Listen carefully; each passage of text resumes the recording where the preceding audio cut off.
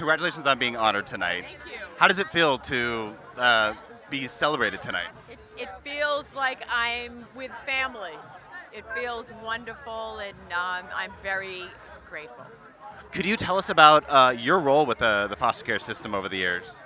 Well, I was awarded the state of Maine. I was in the system for 18 years, and obviously when I emancipated out of foster care, I was still attached to it because you have to figure out, are there any other opportunities where you can be helped once you're emancipated, and more. I stayed in touch with my foster family and my social workers, and I've never left the community, as you can see.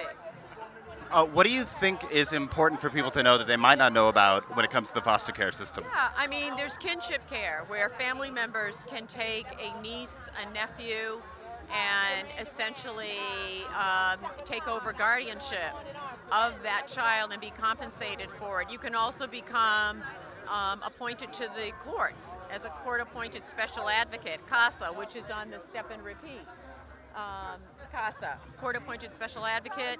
You can also be a guardian ad litem where you're representing foster children in court. So there's lots of different ways, yeah, to be involved. Are you looking forward to having a good time tonight? Oh yes, absolutely. Thank you so much.